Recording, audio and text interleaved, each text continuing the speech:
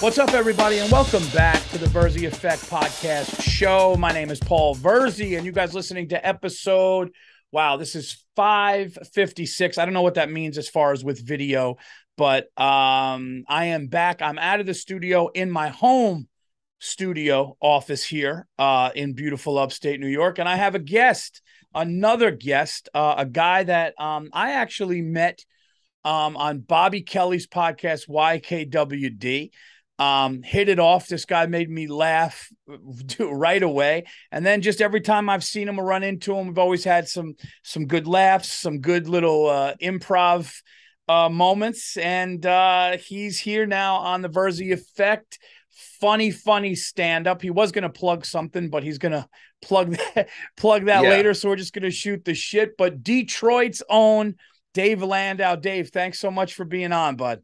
Thank you for having me. I really appreciate it, man. No worries, man. I remember, I forgot what podcast it was on, but we were talking about, I think it was like the mellowness of Billie Eilish's music. And we were James Bond, the James Bond. And we were just being like James Bond being tied down, and with that music on, we were just saying, just kill me. And dude, it was so fucking, because you're one of those guys, and I love guys like this, where isn't it cool when you're in this business, you come across a comic and you may not hang with them all the time, or they could be from Mississippi and you're from wherever, but when you see them, the jokes just flow.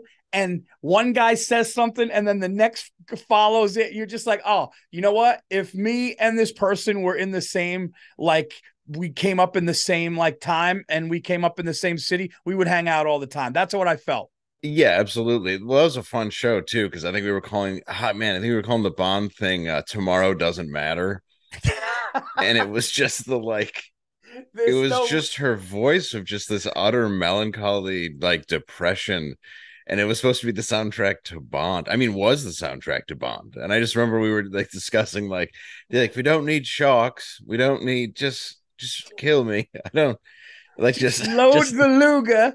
And no, yeah. no, but do you find, that's what I wanted to talk about. I wanted to talk about what you think of, like, and you'd be an interesting guy to talk about this too. What you think the state of like talent and show business is, because now it seems like, and not that we're old, like I'm recently 40. Like we're not old. I'm also 40. Yeah. Yeah. So it's like, it's one of those things where like, you're not old, but I remember when we were coming up, like you had to have like, there had to be something more than like, it feels like now if you just have a microphone and a recorder and like a family member to help hold the camera, like you could fucking build an empire. Like, and I'm not saying it's a bad thing or a good thing, but talent is not what it once was. Do you feel like that a little bit, or?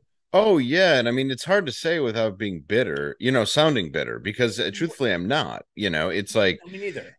It's just a different way of starting, because when I started, it was like I kind of started in '01 with Second City, then jumped in '04, and it was about going up in Detroit. And it was lucky there's like 9 different spots. So you could do an urban club, like a more upscale suburban, like you do everything in one night.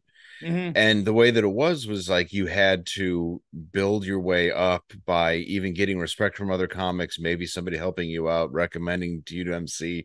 Like even the girl who got a bottle chucked at her at Uncle Vinny's, and like it hit, or the can got thrown at her, and now she's on like Kimmel and stuff.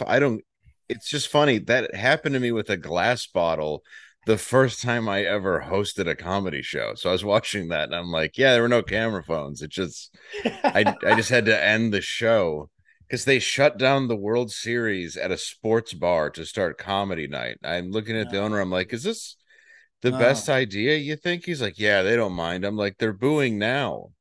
And I walked up. The show didn't start. And I walked up and I'm like, how's everybody doing? And a bottle just exploded behind me. And I was like, good night, everybody. And he and that's what I want to say. Like, there's actually, me and you were very fortunate that, we're doing well in our careers and things are going good. So there's no bitterness. When my question was basically, I shouldn't have said talent. I should have said opportunity is really different because, and listen, I can't knock somebody making that money, and I can't knock somebody No. feeding their family, and I can't knock somebody like I always say it. I'm not gonna like if you're filling. I always say this all the time. I don't sound like a broken record. If you're filling up theaters because you figured out to do a dance on TikTok, or whatever, God bless you. But I'm just saying, we're in it. Like me and you came up where I don't know what it was like in Detroit. I came up where I had to drive to New York City. I Mhm. had to beg for stage time.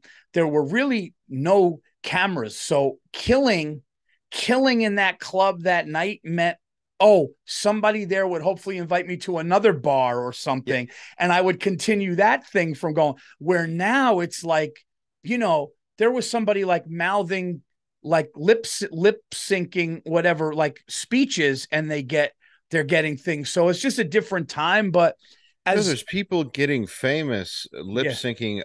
Well, I shouldn't say that. I know comics who now sell tickets because somebody else that was like a 15-year-old girl was lip syncing their stand up.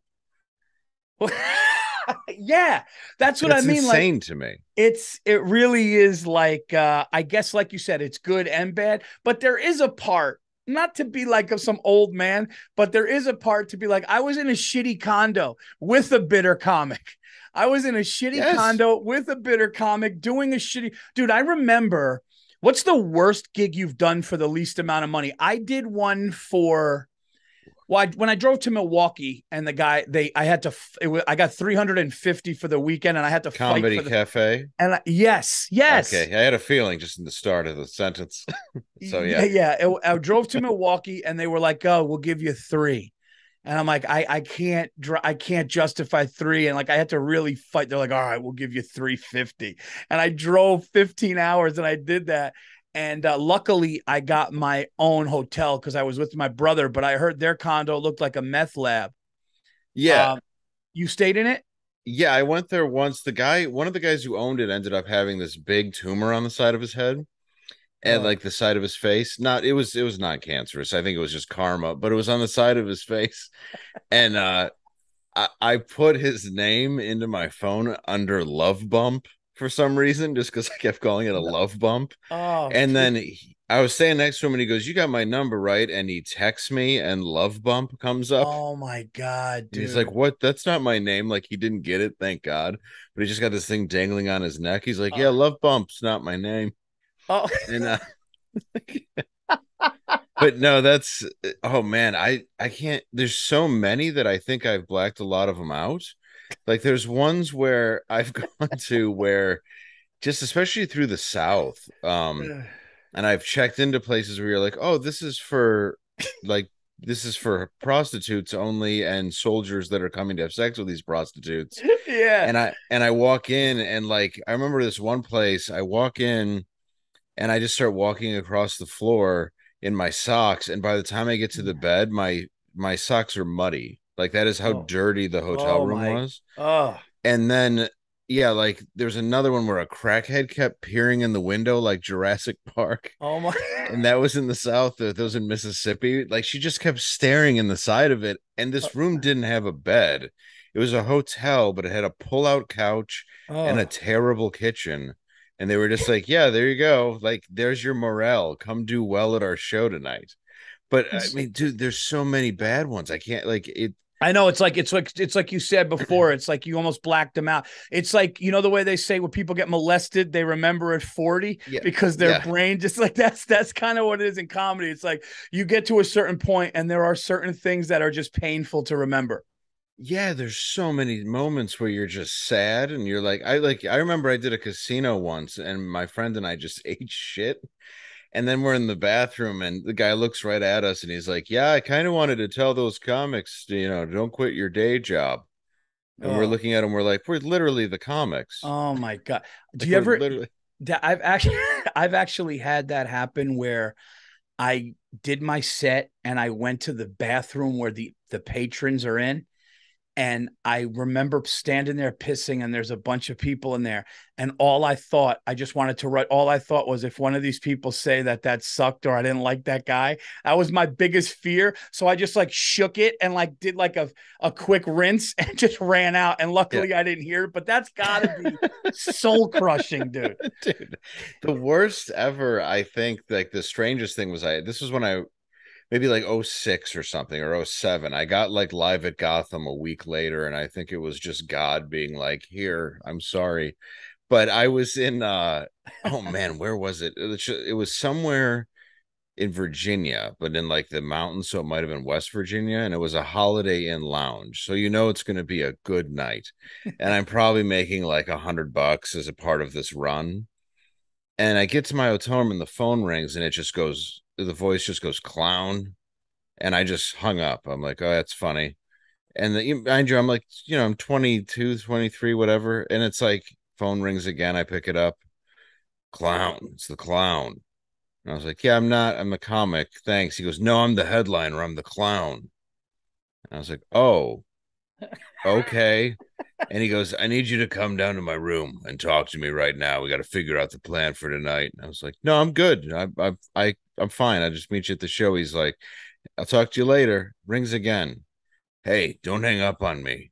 And I go, I'm just trying to take a nap, dude. I just drove here, like, it was some 9-10 hour drive from Detroit. And What? he goes, just come down to my room. And I'm like, all right, I'll come down eventually. Like, what's the number? And he's like, I need you to come down right now. And I go, all right, all right. So I walk down to the room, not kidding, and it's kind of like propped open, where just the door is on the hook. Yes. And from being on the road many years, the way a whore would in a terrible motel. Right. Right. Like, Like it's like the motel invite. yes, yeah, just this room is open and you can come in. Yeah. So I go in and there's a guy smoking crack on the bed. There's two What? beds, the room's all dark, and the guy's smoking crack on the bed. And he goes, do you want some crack? And I go, I'm good. And then I look over and I'm not kidding, shirtless. And there's only one light on in the room, but he has a lamp and the lamp is tilted to his face with full clown makeup and a like slash top hat. And he's What? smoking. And he's like, I'm the clown, whatever. And I'm like, okay. He's like, do you smoke? I'm like, I'm good, right? Like I did, but I'm like, I don't want to extend this visit. Yeah, So I'm yeah. like, no, I'm good. What do you want to talk about? And I'm just trying to make sense of this because now I'm in West Virginia, half naked clown in front of me, crack smoke on the bed, and we're in the Holiday Inn getting ready to do the lounge. She goes, let me tell you something. My brother's a Hell's Angel. And he What? goes, if you're not off stage in 10 minutes tonight, all the Hell's Angels are going to come and they're going to start booing you off stage. And I was like, okay, which I mean, in the Hell's Angels community, that's just stolen valor. But I'm like, okay, okay. And Yeah. he goes, he's like, you need to make sure that you are off that stage the second that I get on. I'm like, the second I get down there, 10 minutes, that's all you're going to do. And I'm thinking, like, great. I really only have 20 and I'm stretching that anyway. So yeah, I'll do 10 and then bring you on. So I go there. There's no Hell's Angels. There's like two couples who aren't doing well in life. There's no else. No, there's nothing. It's a Holiday Inn bar filled with Uh, like seven people who look like they would be in a Holiday Inn bar in the mid 2000s. Like they're all dead now from liver failure. oh my So God. I'm on stage and I do my 10 minutes and he goes on and just eats it. And then he squirts a guy with a squirt gun who almost beats the shit out of him in front of the entire place. And that was the first night I had to work with him. Oh my God. First of all, who booked that? Uh, I believe it was a Chuck Johnson room. I'll go ahead and say it. Say his name. Dude, you're in West Virginia and you know what's the funniest part about this is he was the insecure one. You're the Yes. opener. You're the opener. You're just going there. You drove there. And you're just like, were you married at the time or in a relationship I was in a relationship with my wife, but with yeah, your we wife? weren't married. Right. So you're like, hey, honey, I'm living my dream. I'm gonna drive out to West Virginia. You get to your room, you're tired, you're waiting. And then the headlining clown calls Correct. you there with a fucking crackhead and he starts threatening a fake biker gang. Well, Yes. a biker gang that is fake in his world as far as his friends. And you're in a Holiday Inn, and then his closer was a water gun. I mean, that's like, or whatever it was. Dude, Dude, it was, and then years later I saw him because I got called to do a club that was a really good club, and I showed up, and I'm like, how is this guy headline, and like you just gave him a chance. And he goes, "This is one of my favorite stories." He goes, "Well, two if you got time." Yeah, yeah. Go ahead. The first one, he goes, "All right, I need you to zip me up in the back." And I go, "Okay," because he put on his costume. And he turns around and the World Trade Center is on the back of his clown costume. And I couldn't stop laughing. Like it was so loud, the entire audience turned Oh, around, like staring at me. And then the what? other thing, he goes, I walk in and he's wearing white gloves, right? And does he remember you from West Virginia or no? He's pretending he doesn't. Maybe he does, maybe he doesn't, but he's definitely trying to do that big dog thing where he's Okay, like, where it's just like you're just the opener. Okay.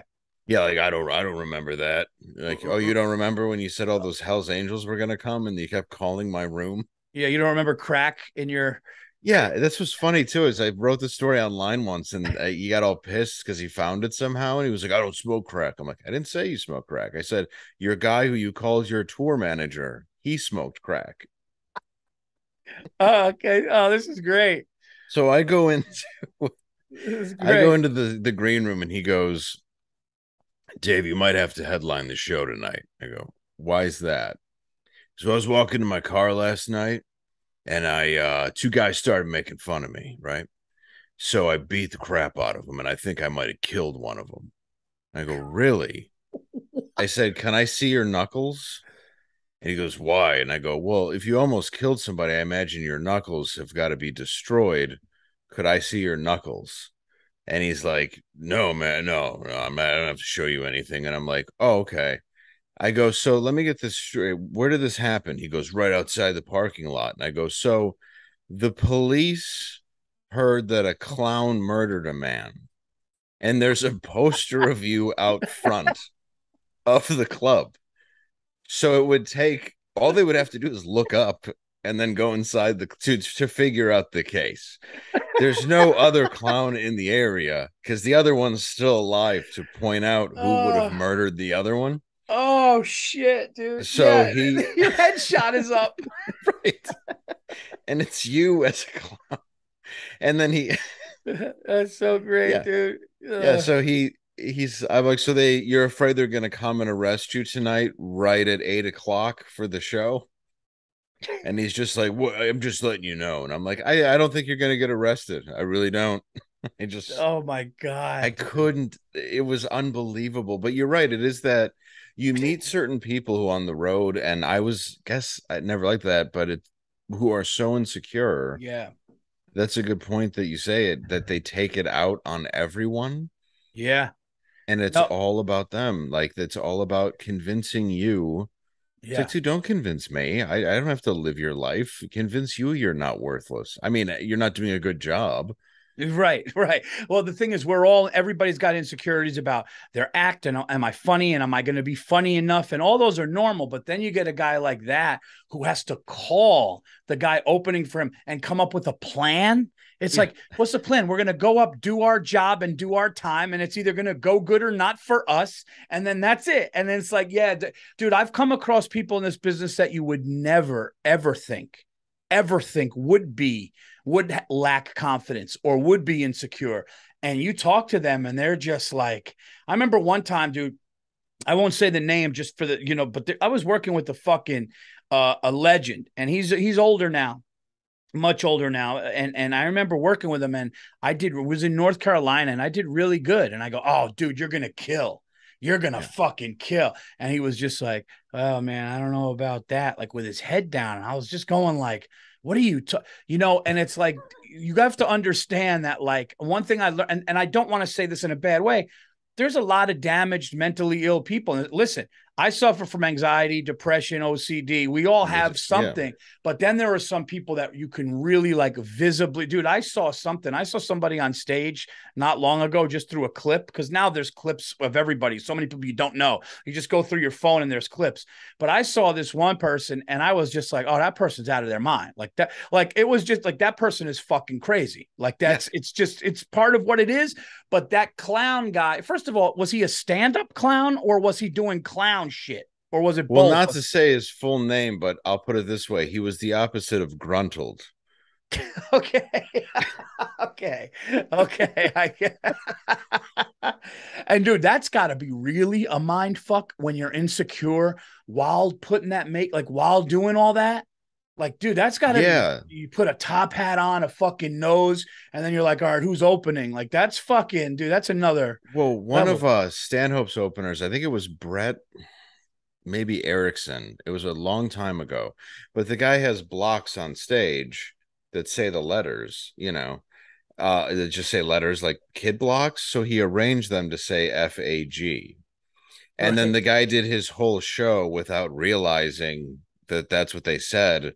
So they watched the feature do it. So he's like surprised that he's killing so hard. And it's just because he's not getting what's behind him. So And he's I thinking remember he's, him even writing on, like, this was MySpace. He was writing, I had a clown beating the shit out of me, and I just had to rethink my life and everything that I've ever done. And I'm like, I know that feeling. I walked into a hotel room and thought the same thing, where I was like, is this what this becomes? Like, and let me ask you a question. When he first called you in West Virginia and said clown, like what was his goal? Like, was he, did I it come? thought he was calling me a clown because I was a comic. I thought it was like going to be like the club owner or like the bartender.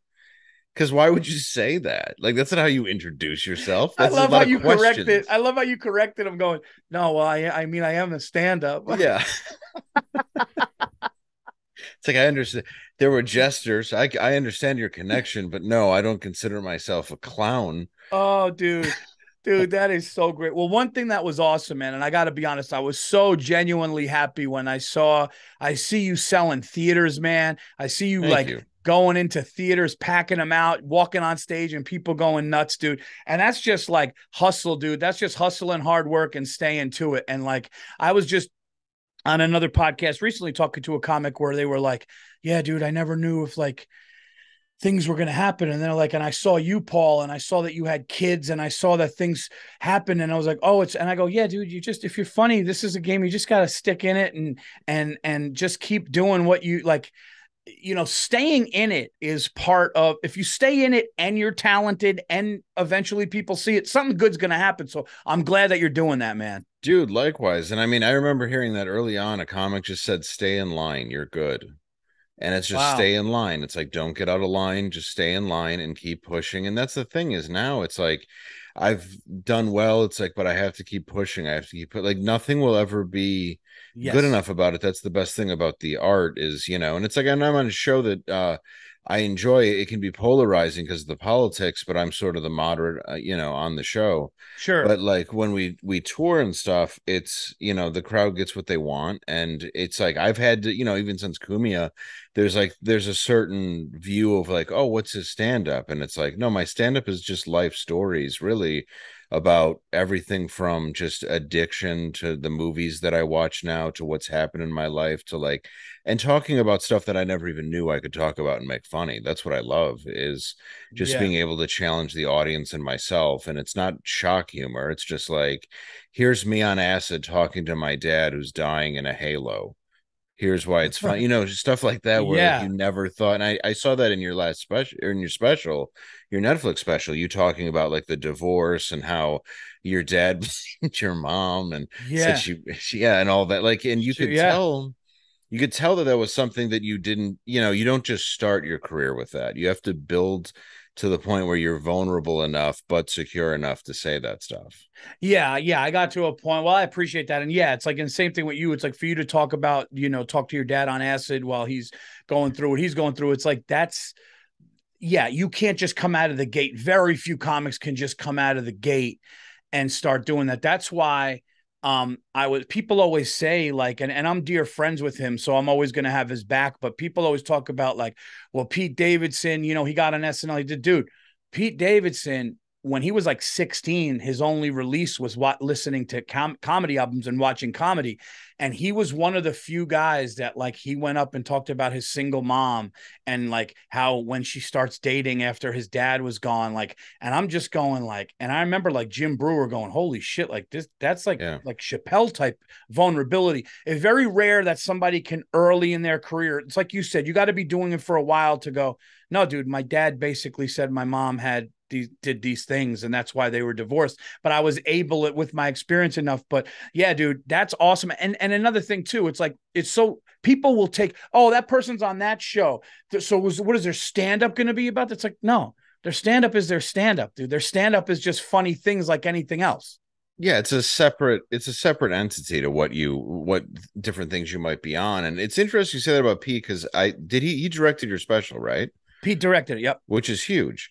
And it's like, whenever anybody, I'd heard people complain about that, it's like, one, it's sour grapes kind of no matter what, when you think about it. You're just pissed that a 20-year-old got on a show, but you also didn't live all those years with your dad dying in 9/11, all those other. But Yeah. if you watch his audition tape, you go, oh, that's why, because he's a star and you're looking at him.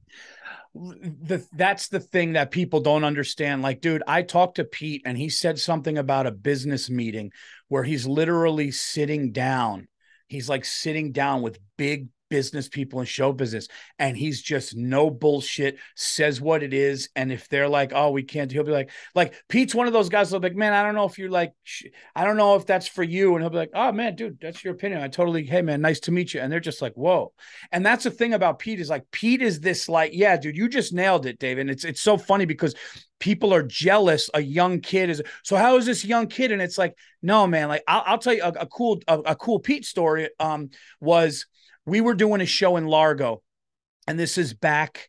It was a bunch of us. It was all the guys that had opened for Burr. Burr goes, why don't all of my openers do something at Largo? I'll go on, and then you guys will go on a tour together.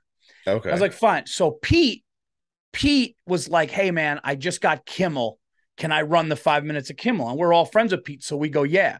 And I remember being in the green room, and Pete goes, oh, dude, I just bought these like fucking $1,200 shoes, dude. I don't know. And I remember telling Burr, I go, dude, this fucking kid, it's like 18, 19-year-old kid. He just bought like $1,000 shoes. And Burr's like, he better be careful with that. And then after his set, Burr walks up to me and goes, he could buy any shoe he wants. That kid's a fucking, because Pete was up there as a young kid talking about his mom dating, him living with his mom and sister. When a guy comes over, he doesn't know who it's for, and now he's judging this guy. But it all comes from the loss of whatever he went through. And people don't understand how dope that kid is, what a loyal, great friend he is. I've told stories about him on radio, and the radio people try to bait me.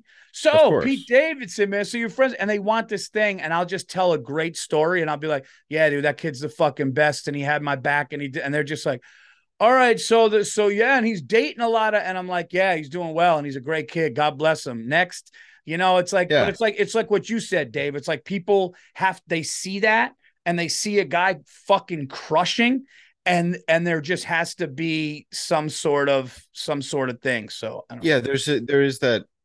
There's this animosity and anger and jealousy that people have, and I think that's the sad part about a lot of comics is, and I was like that for a few years, because I started with a few people that kind of hit big, and like I hit really quick too, and then it like kind of like went down, and it's like, because immediately it was like, okay, you're on Live at Gotham on Comedy Central, you're doing the HBO festival, you're doing like, I got this stuff, and my manager had two of us and kind of gave the shine to another comic, and I kind of lost opportunities because of it.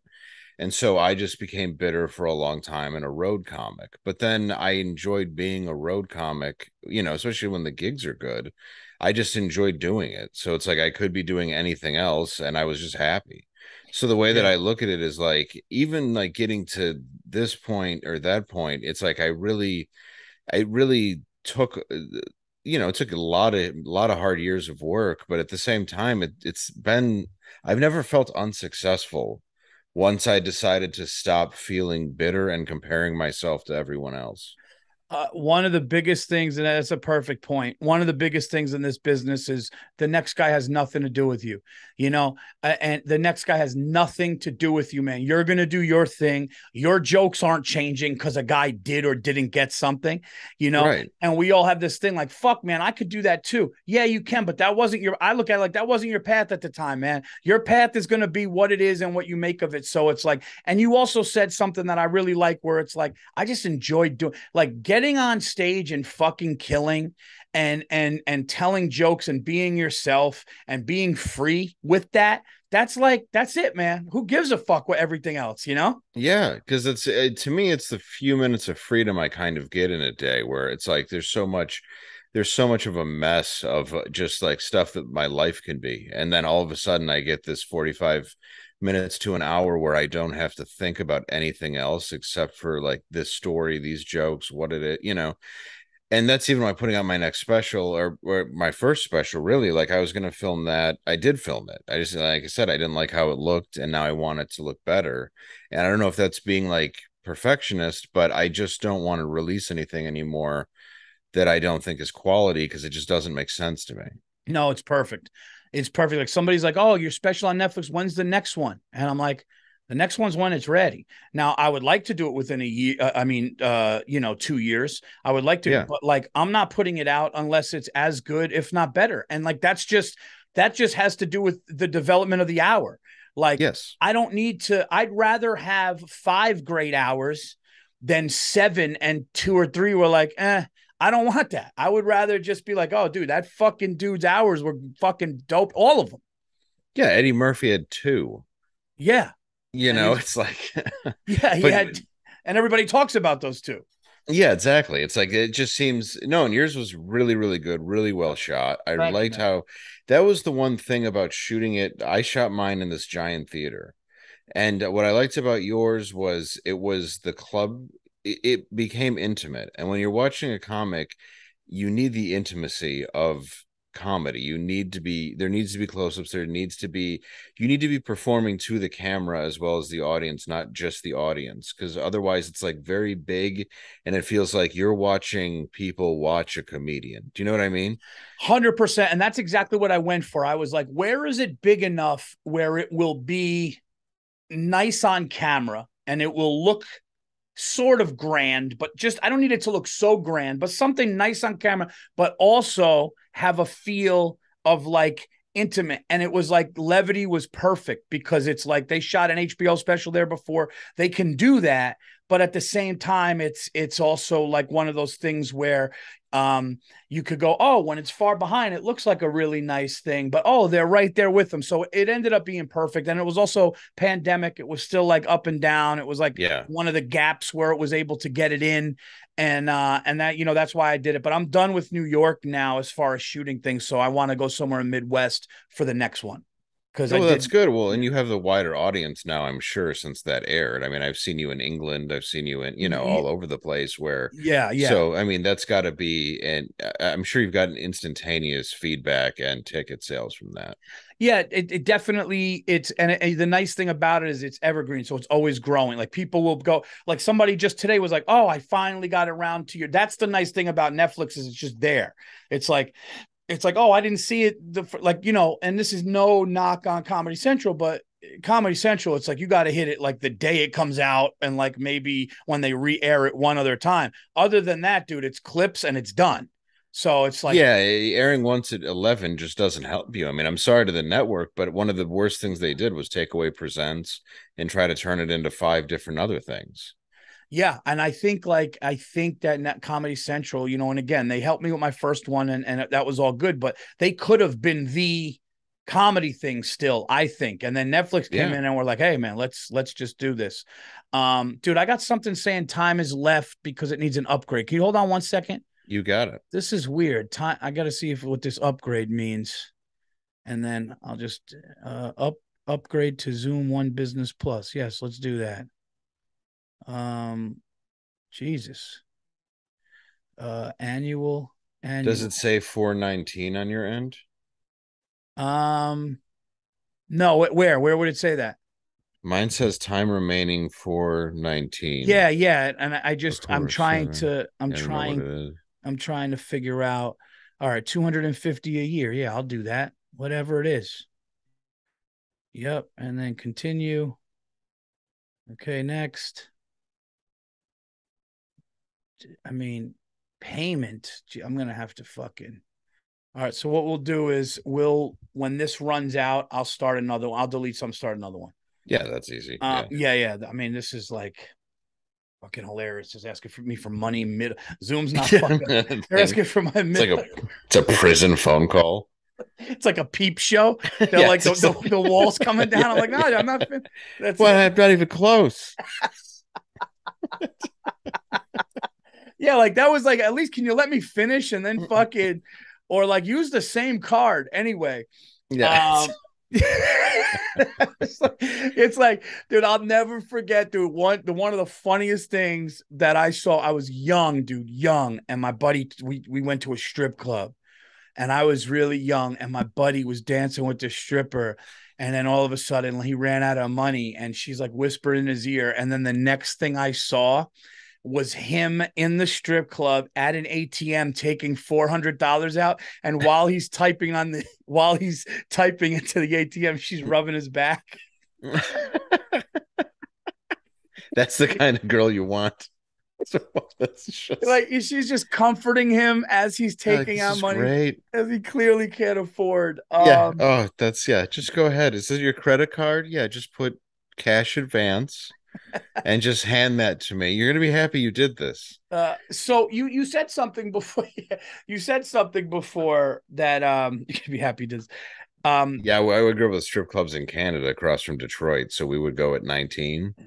Yeah, and you could get in at a fairly young age. So that was always like our one friend turned 19 and we brought him there and we went to this club and it said like 50 naked ass bitches. Like I wish I would have had a camera because my friends and I repeated it for years after we saw it. And it wasn't like a big club. It was one of this like off the Windsor Strip. Dumps. Yeah. And we look at this girl and we hand her like some money, which we probably came with a couple hundred together, not even thinking about it because we're drunk and teenagers. And we're like, yeah, it's his birthday. Show him a good time. And the whole night now on his birthday is just quiet, like real quiet. And I'm just like, what's wrong, man? Did you have fun? He's like, yeah, no, it's fine. And then like later on, he's like starting to tear up. He's like, I had sex with her. Oh, dude, I'm afraid. I was always afraid of strip clubs. I was just afraid. And I remember one time oh my God, dude, it was off of New York City. It was off of the West Side Highway. And my buddy goes, let's just go in, dude. It's not a strip club. It's called the Hustler Club, but you get drinks. He goes, it's a Hustler Club. He goes, but you just get drinks and everything. And I walked in, dude, and I'm like nervous and I'm kind of freaking out.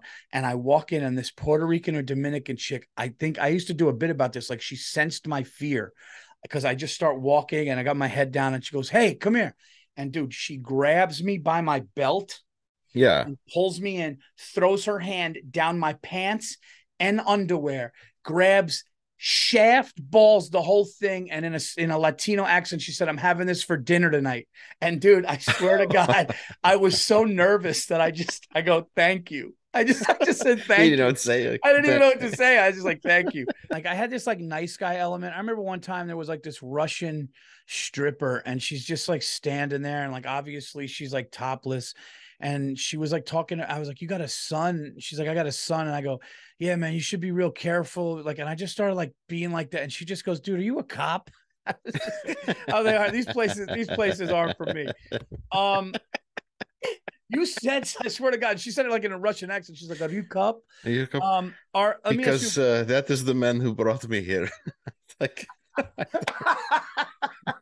yeah, they're looking to take me to some warehouse. Like, yeah. What was that movie where they took people and killed them? Hostel. Yeah. Oh, definitely. It could be one of many, but yeah, that definitely feels like. If there's an accent, I'm always like, oh, you were brought here in a crate, weren't you? Like this isn't something you wanted, but welcome to America, dude. And it's funny because you see those movies where it happens, like Taken, and like the taxi driver like checks where they're checking in. Mm-hmm. Dude, something happened when we were just in London. I want to ask you about something else in a second, but just to tell you, we were in London and then we took the train to Paris. Because once my work was done, and I was with the family, once my work was done, like that's where my head was at with the London trip. It was like my head was at this with the London trip. It was at, let's do the shows, let's go see the Giants and Packers. And then once that's done, like once I can go to Paris with my family and just, there's no work, there's no obligation. If we go on some fucking quick tour to see some historic shit, fine, but let's just do that. So we get to Paris and we took that 2 hour bullet train, and we get off the train and everyone's tired and everyone had to take a piss, and we're just walking through and they go, taxi, all this shit. So Yeah. I just go, taxi for four, and he goes, yes, come with me. And then all of a sudden, as we're walking past, we're walking past like that things that say taxi. And Yeah. now I'm like with my family and like we're walking across the street. My wife's going like, babe, is this? And then he like keeps, so he goes, no, it's okay. Just what? And we walk across the street and there's like a line of cars that don't say taxi. Right. And then there's this young kid driving it, younger kid, like early 20s, and like the windshield is cracked. And, like I pack my family in it. Yeah. And my wife is going like, and I go, no. And he's like, it's all right. And he puts our stuff in the back. And now I'm like on the way to the hotel and all my shit's in the back. And I'm looking at this cracked window. Meanwhile, there were all these like giant Mercedes Sprinter taxis, which I wanted to get in. Right. And I just wanted to get out of there. And the way he was like, oh, I got you four. I just followed him because I wanted to get the fuck to my hotel. Yeah, of course. And dude, they charged me $90 to get 14 minutes, 13 minutes. And then after that, and I was basically, oh, this is what the guy does. He has his friend wait across the street, and his friend is in the car, and they're just taking Americans that come off the train or whoever comes off the train. But thinking about it is kind of creepy. Not that they were going to they're just taking advantage of tourists. But when you see that done, and then you see shit that happens in movies, it's not that far fetched. If you're like in another country and they know you have money and they know the lay of the land and you don't. I was just like, dude, that was fun. And like, it was with my family. So like, I made sure they got out first as I sat there so they don't leave with the shit. And then they took the stuff out. And then I looked at the dude and he's like, he paid on a meter, but he had on his phone, which is probably an app that he just like made up. Yeah, of course. That's what you just cough the whole time. So they don't want your organs if you're ever in that situation. Just talk about how your whole family's riddled with some disease. But speaking of family, you have how many children? One son, 7. You have one 7-year-old son. Yes. And you're married for how long? 18 years. Oh, so she's been in it basically from the get.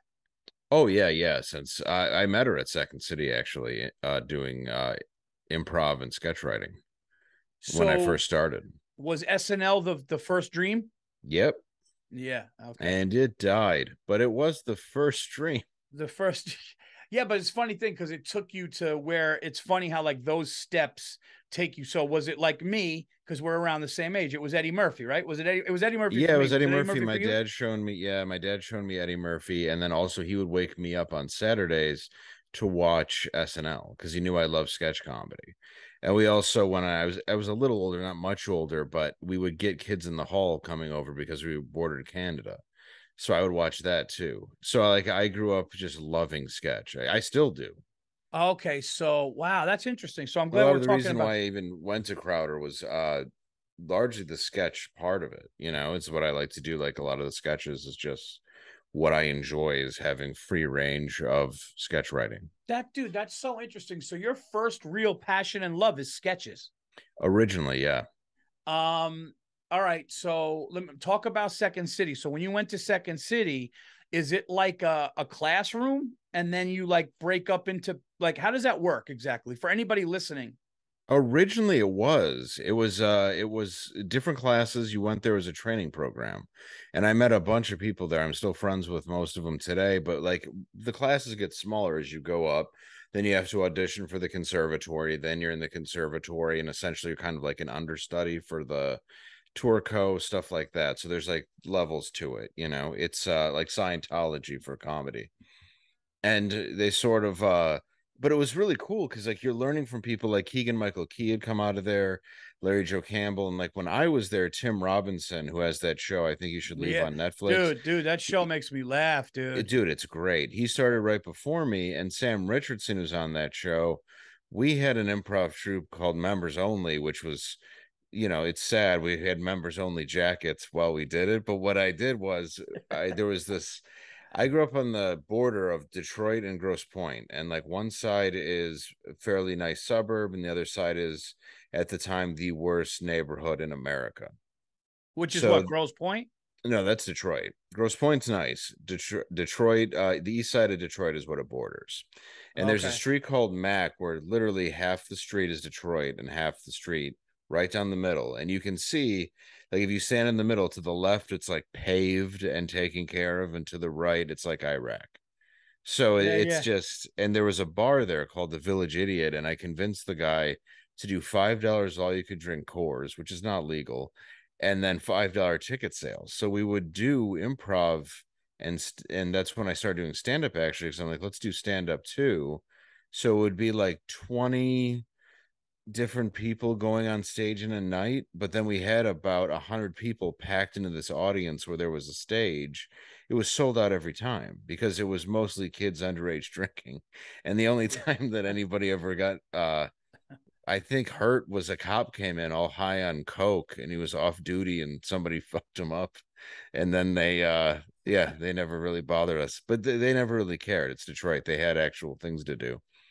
Yeah. So So we ran that for years, just doing improv, or just not years. I guess it was probably the first year, and then it just got to where we couldn't do it anymore. But it was fun because it was really like in front of a tough room of very drunk people, but it was fun.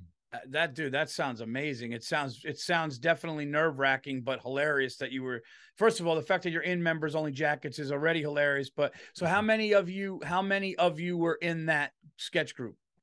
There's a few. It was me, my wife, my friend Ken, Sam was there. He would be an alternate. Another guy named Topher. There's like probably about 6 or 7 people. My buddy Jesse. Yeah, there's like 7 people maybe that were in it, and then we had a few other ones that I would do. Like I was in Motor City Improv for 8 years, which was I did stand up every Monday and Tuesday at this place called Joey's, and that was in Detroit. And Monday was open mic, do all stand up, and then Tuesday we warm up the show with stand up, and then we would have standing room only for our improv shows. And then we would do that, and we did that forever. Like we would just it was crazy. It was like, and you know, you could smoke. I was drinking at the time. Like it was really like a lot of fun to learn how to do that and to not be afraid on stage.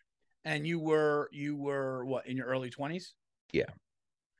Yeah, Uh, yeah. I think I started when I was probably about 20, 21, and then I stopped doing it with them when I was probably, yeah, so I guess it was less than that. I guess 27 or 28, I think is when we stopped.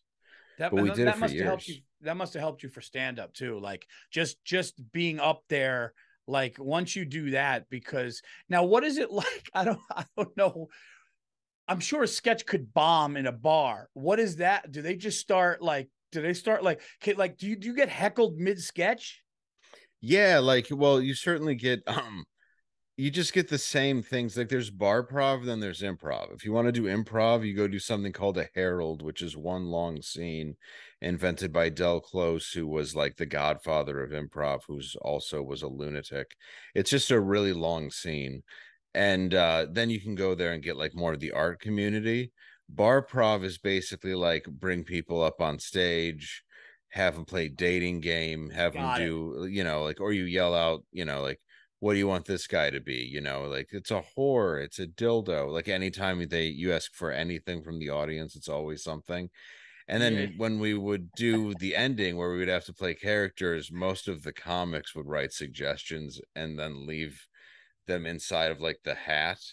And my Yeah. friend Matt would put the most vile things imaginable. I'd have to like throw out 4 pieces of paper that I couldn't even read. Just That's fucking great, dude. yeah. So if you're in that area and you want to go to Second City, you have to sign up and you just get in a general bigger class, right?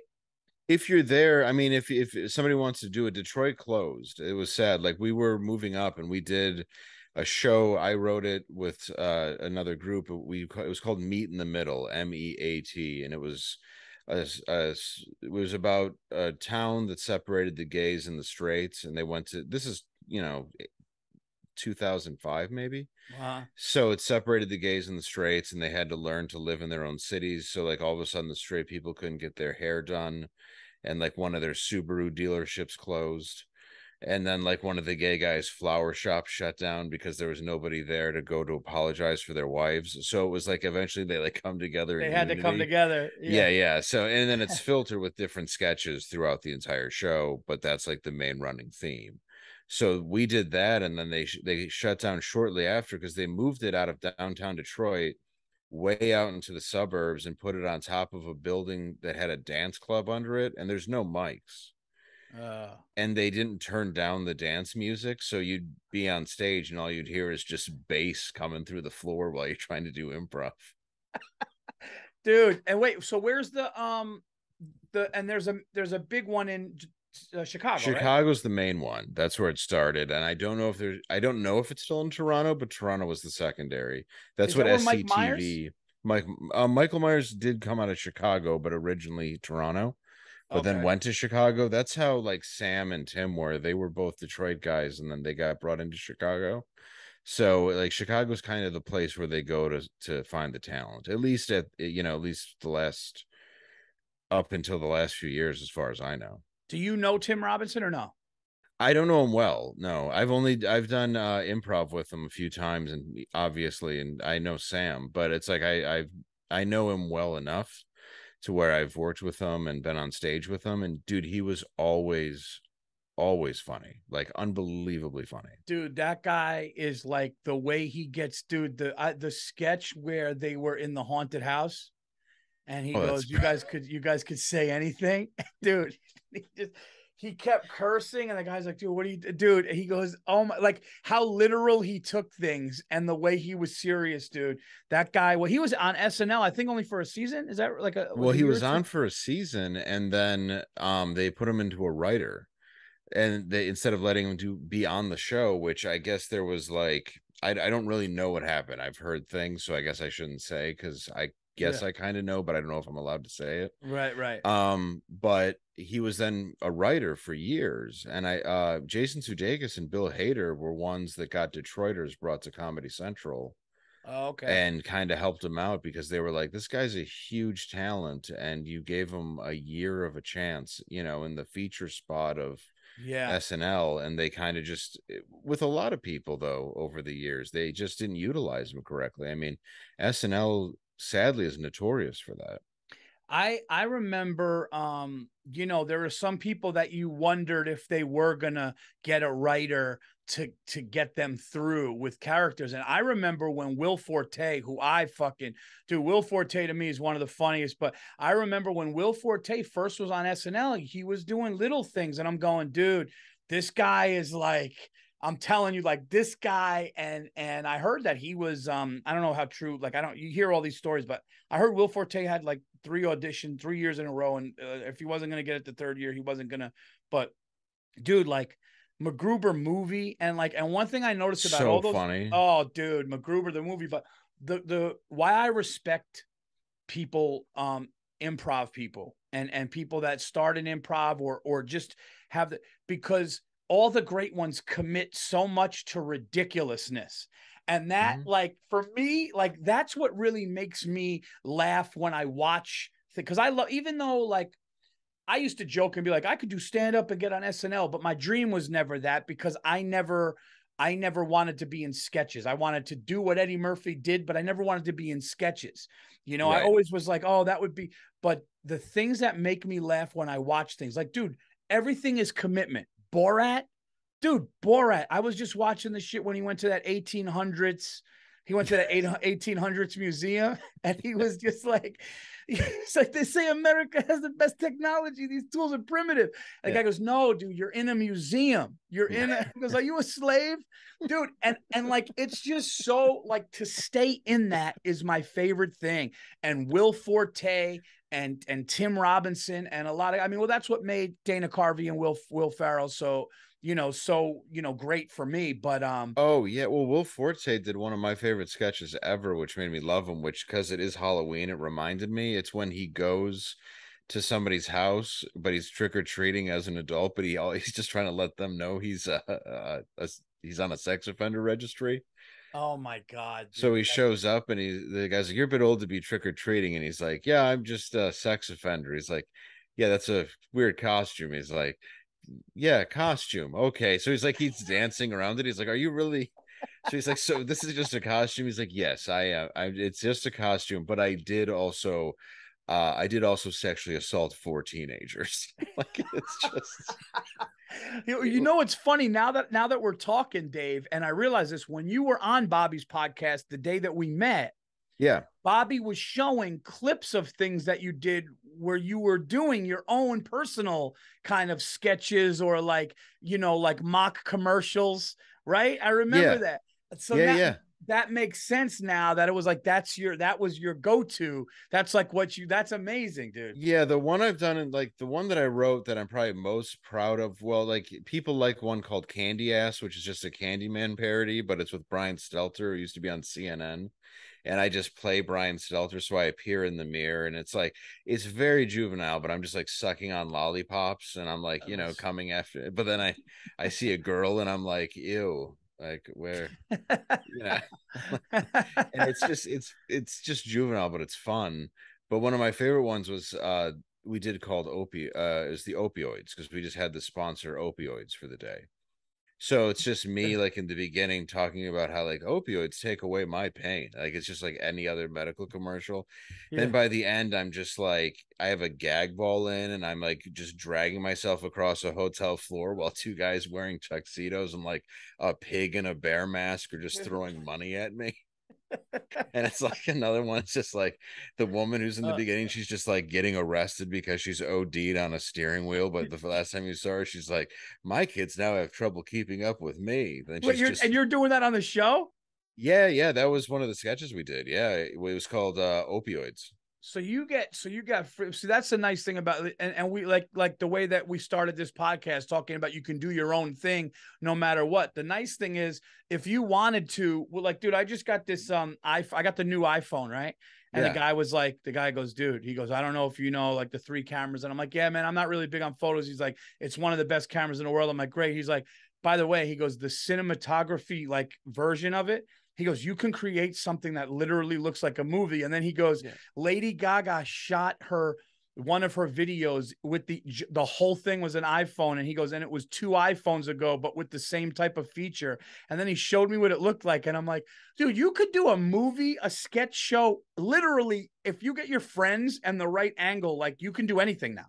Yeah. Bobby did a movie with Steve Soderbergh, who did the Ocean's 11 movies. Yeah. And the guy did it all on an iPhone. Bobby said he was like up on a ladder with a light holding an iPhone down on him. And he Really? did the entire movie, yeah. And it's a really good movie. It's a horror movie. I think it's called Unsane.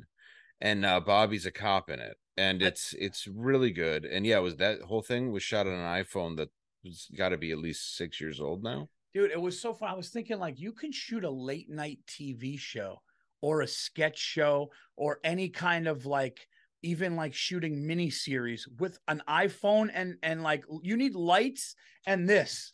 Like, Yeah, that's it. Yeah. and YouTube it's so funny, man. Cause and I'll be honest, like I think doing a special, and I don't know where your special is going or where you want it to go, but honestly, I think the two places because you got to go where eyeballs are, and I think Yeah. you got like the nice thing is if a big platform doesn't take somebody like dude right now YouTube is like you go to fucking you put something on YouTube and it starts getting spread out, you're gonna get as many if not more than anywhere else ever. Yeah, that's why I think like what Bobby did by going to Louis C.K. because he wasn't getting an offer anywhere. They did it. They set it up. It looks great. Killbox. Yeah, yeah. And it's one of those where yeah, I think you just have to put it out. I mean, I know a lot of comics who Shane Gillis was one of them. He just put it on YouTube. Yeah, I think Sam There's and Mark did, they both did. and Shane did, and the first one to ever do it is a really close friend of mine, and that's Brett Ernst. Brett Ernst Brett's is great, dude. I love Brett. dude. Brett's first YouTube thing called Principal's Office. He was the first one before anyone's like, "Oh, you can do that," and he ended up getting like 3 or 4 million in like a year, and then it built, and people were like, "Oh shit, like you can do, like you can utilize now." And the thing is, like, it's not only the big comics get those. No, no, no, dude. Big comics are doing YouTube now, which is Yes. fantastic for everybody. Yeah, it's great because you have your own platform. You don't have to wait for permission. And that's just something that I love about it now. And I didn't know Brett was the first one to do it, but yeah, he's another guy who I watched him just tell. Yeah, I worked with him in the Des Moines Funny Bone like probably a decade ago. And we just hit it off, but it was like watching him perform. He was another guy who took this vulnerability and these stories and Yeah. just had like that's what I love about certain comics. You're watching them and you're going, nobody else has that joke because it's just their life or it's clearly their opinion and their voice, and they're the only one that has it, and he's one of those guys. Those are the jokes that are the separation of comedy. I think, like you said, I think when you watch somebody tell a story that's about their life, their family, their vulnerability, their, I don't know if you do jokes. I know that you said that you had an addiction or you were addict or Oh, are an addict. tons of it, tons of stories. Yeah. And those stories, like nobody's gonna like. There are definitely other addicts and there are other people that had to get sober, but your shit is you. Like nobody's taking your fucking story. And No, and I love telling it. I have a story, in my act that I'm working on for this where I remember Colin Quinn had seen me do it, and he goes, "That's genius." And I never thought I would hear those words come out of his mouth walking off stage, but that kept me going for another, couple of years because it was when I was first tinkering with it. And it was just about hitting an 11-year-old with a brick when we were like 8 and 9. It wasn't like last Tuesday, but it's like, but it was like taking out a school bully and then discussing stuff we did as a kid, going to the most vulnerable places and being willing to share that with an audience. Because sometimes the first time I tried, I remember I was like, my dad died when I was a teenager, and a guy like fake laughed really loud, and it made me furious. yeah, And I didn't even know how to, but it was my own fault because I was trying to go into these new waters without actually having the experience of how to do it. But wow, eventually it just becomes your voice because you become yourself on stage. You start that's it. sort of wanting to be somebody else. And then you once you find yourself is when you really take off. Truer words have never been spoken about comedy. That's exactly what it is. I had this fake angry guy persona because I was afraid, I was insecure. So I'm like, what's the deal with this? And people, I remember my roommate from Boston was like, Paul, that's not you, man. You're like a nice, easygoing, like you're more deep than that. But I was just, you're so afraid to fail, to not do well, to not get left. So you just come out and then all of a sudden you become the you and the funny stories, and you just say all those things that are really true, and you're like, oh dude, I'm free. And it's funny what you said when you said Colin Quinn said that to you, and after Colin Quinn said that to you, you could go on for a little more. And that's the thing. I spoke about this a little bit on Rogan, where Chris Rock said I killed, and then we walked past each other and he didn't say anything to me, and I knew that he said I just killed, so I thought when we made eye contact he would say something, and he didn't. And it was like, but then there are times where you're down. Colin was one of those guys. I call Colin Quinn like a Jedi of Oh, stand-up. dude, he's He's a Jedi. And I just one of the best to ever live, and people don't not and I should say people don't know. A lot of people know, but more people but should no, know. but not enough people know. Not enough people know. And like we in the know, Yes. but there are people, and there are a lot of people, but like they know a little bit. But Colin Quinn is so great, and he's on the podcast. I said, dude, you're like a Jedi, and he laughed. And he's like, I saw your first special, and it's great. And in your mind, you're going like, what?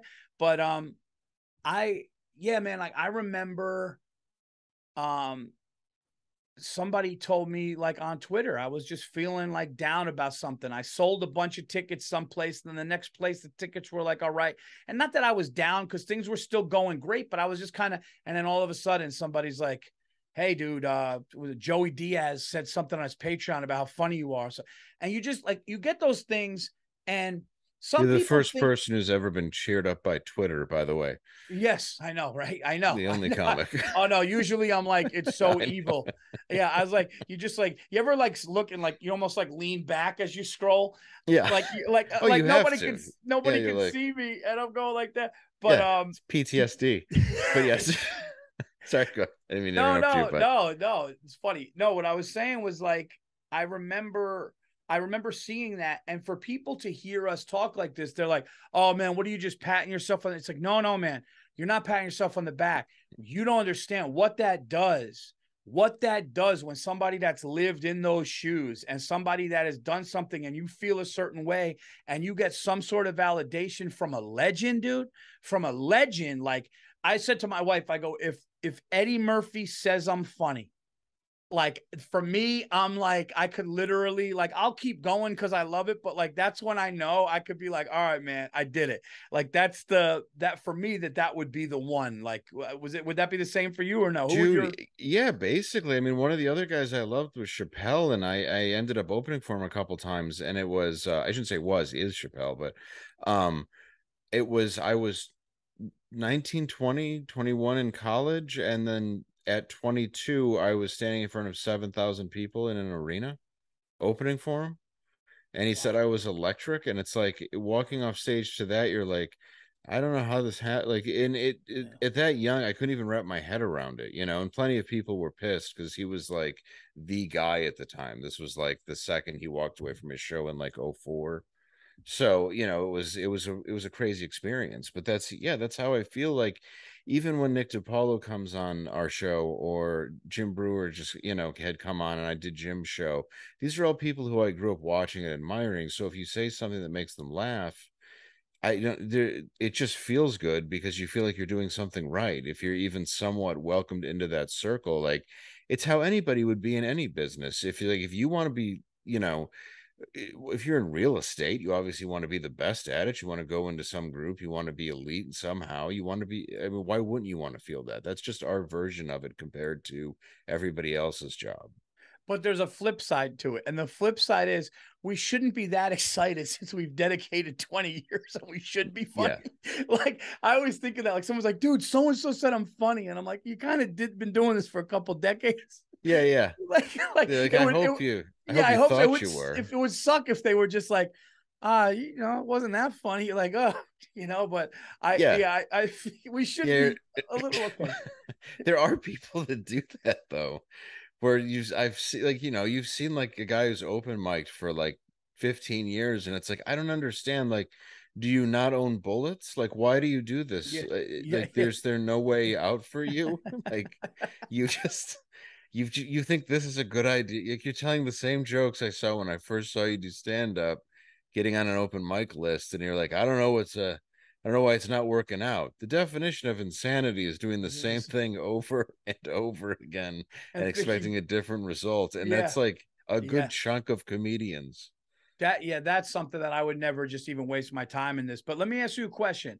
So you mentioned something before about like addiction or also mental stuff. Do you was therapy something you did to combat that, or you just Still kind do. of what's that? Still do. Therapy. Yeah. Okay. And would you say like that was a big help? It is. It's odd because I have Is a help. different things that pop up that I have to combat. Um it all stemmed from when I was a kid, all sorts of stuff, but it's the my biggest problem is depression and severe anxiety. Okay. And that's something that for some reason didn't affect me on stage. But if I'm talking to anybody and like in a group of four or whatever, it still affects me. And it didn't, I think it's why I partied as hard as I did in high school that led to like a lot of arrest and stuff. But Yeah. um is depression and that, but then you find out you have like I have manic issues, I have bipolar, and it sucks because the more I'm into it, the more it's like, oh, there's more stuff that's wrong with me. And then everything that I do is to, I don't want to say self-medicate. In a form it is, but it's because I don't want to face it, so I have to do something to avoid it. So my avoidance throughout my entire life was always like, okay, drugs, alcohol, whatever I could get my hands on, to not actually have to look myself in the mirror and feel what I didn't want to feel or see what I didn't want to see. Yeah. And I still fight it a lot. And that's what sucks is like I'm sober, but it's like I always thought like, oh, there's going to be a point where this is going to come, that Robert Downey Jr. moment almost, where he's like, you just decide, and it's like I'm not. I still have to fight that. I still have to Yeah. fight it every day, and it sucks because it's like it's just a monkey I can't get off my back. Yeah, and when you said like talking to four people or social anxiety and stuff, and like I had a really really bad bout with depression in 2016 that I didn't think I was going to get out of, and you go to this dark place, yet like it's weird because like I'm a happy guy, like I'm a happy, so like being depressed hurt me because like I was like, well, I'm not going to ever kill myself, so I'm either going Right. to live miserable or not. But you go into this place and you're just like, and it's just really funny how we can go to that place yet we give joy, like we take people out of that place, and sometimes a lot of Yeah. times No, you're right. I am out of it now, but then you're always like, I said to somebody that had it and they heard me tell a story about it, I go, and they go, yeah dude, when I feel that thing coming, when I feel it creeping up, you just gotta like nip it in the bud. And it's like I've realized that that's what it is, and it's in my family. Anxiety's in Mhm. my family.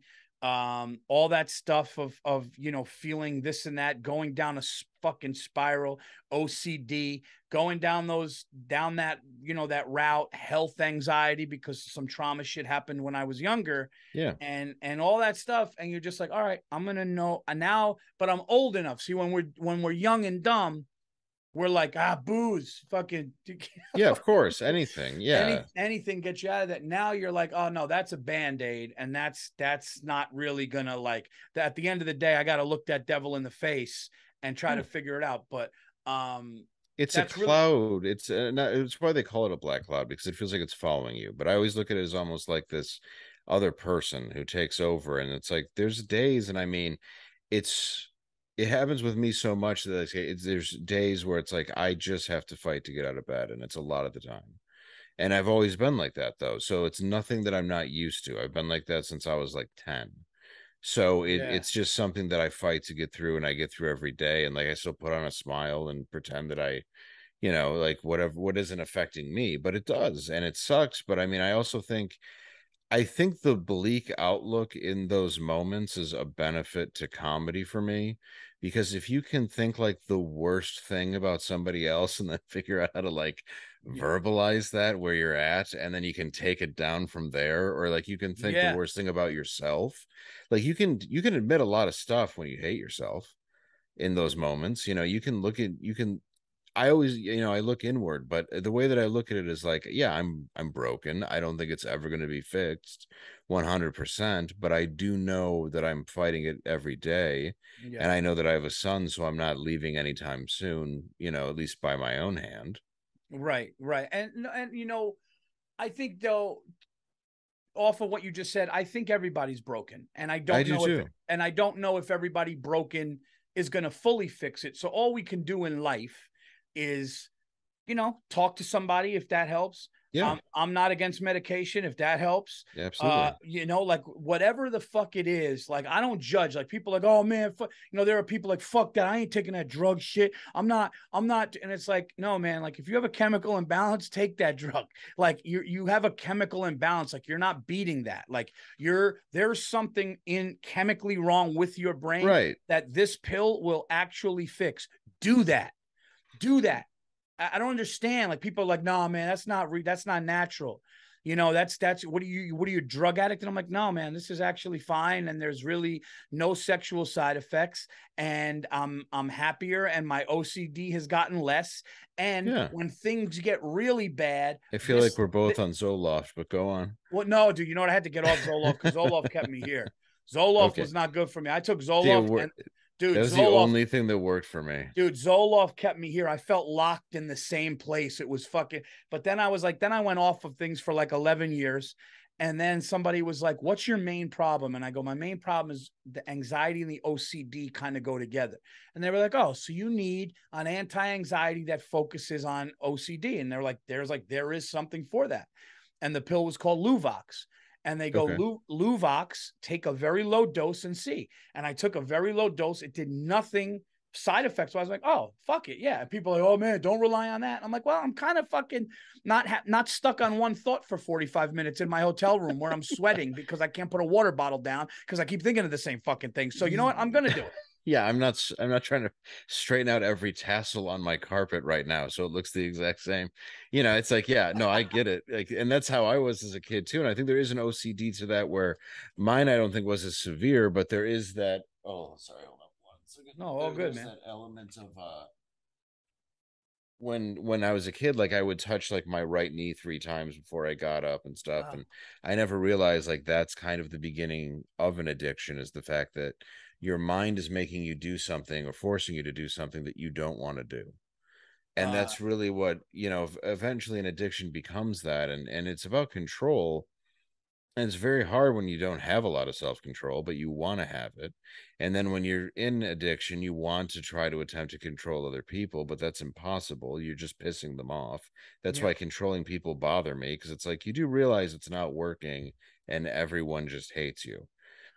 Dude, you And just made you, me, yeah. And you just made me realize something about my life just now, where I was like, yeah, I tapped things 3 times, but not that I was like an addict, but I would mask, I would band-aid things with drinking and partying, getting arrested, getting in trouble, outlet. I would really kind of just really kind of act out. My parents got divorced and I would do these things. And looking back, I'm like, yeah, dude, the OCD, the tapping, I would walk around things instead of through. And people were like, well, that doesn't make any sense because he could walk right through. But for me, it was like, no, this is the safety.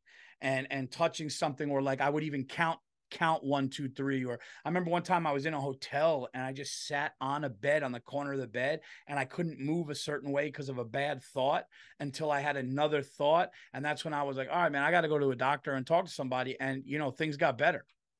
yeah, I mean, and that's nothing to be ashamed of. And the problem is that we've stigmatized it a lot in our culture. But the Yeah. reality is like you said, I do think most people suffer, and I do think, especially since the pandemic, more people will suffer than we've ever seen before, because Yeah. there's a fear sort of ingrained in them. And like you said, I think it's good that you have that, because that's going to help you relate to an audience, to people, to humanity, and to just show your flaws. I mean, there's nothing wrong with it. And that's why people need to come to our shows. That's right. So yeah, so tell me about that before we get out of here. We got a couple minutes here before this thing goes out again, but Dave Landau, such a pleasure, and we're definitely going to do this again because it was one of those where time goes quick, and when Yes. time goes quick in a podcast, you're like, oh shit, and what we'll do next time we're in town together, we'll do one in a live studio. We'll do it in a studio. Yes. Where can everybody see your? So talk about your show and talk about your tour. Louder with Crowder Monday through Thursday, and then we're doing a small tour right now. Well, it's arenas. It's kind of nice, and some theaters. We're gonna be in Nashville at the Ryman, which was the original Opry, and a few other Yeah, places. It's pretty cool, man. I'm sure you've. It's amazing. I Yeah, can't I wait, did it. dude. I did it. I haven't opened for like I haven't opened for Burr in like 5 years, but I remember doing the Ryman, and I remember. I love how you were like, "Yeah, we're doing some arenas, so it's nice." Yeah, it's really fucking nice. Yeah, yeah, it's really, it is. It feels good. Yes, yeah. No, no. What It's you know what though? You're you're funny enough and deserve it all. So that's what's thank you, man. fantastic, and all the moves that you've made have been right, and that's why you're growing the way you are. So everybody needs to, and they could check that out at what site? They can go to just go to davelandau.com. I got links to everything on there. Yeah, DaveLandau.com. Check out his stand-up. Check out all the stuff he does. Check out his show, Louder with Crowder. Check out his tour. All of that stuff, dude. This is one of the real ones, one of the funny ones. And check out my shows, my tour coming up. I'm gonna be at the Stress Factory on the 10th through the 12th of November. I also have Connecticut coming up. I have a bunch of new dates that are going to be on paulvirzi.com, and we're starting to add stuff for the 2023 tour. Check out the Anything Better podcast, our football picks. And that's it. Get the Virzi Effect everywhere you get your podcasts, Spotify, iTunes, and all that. Dave, thanks so much for being here, man. Great time. Dude, thank you for having me. I appreciate it. Of course, man. I'll see you soon. Later, dude.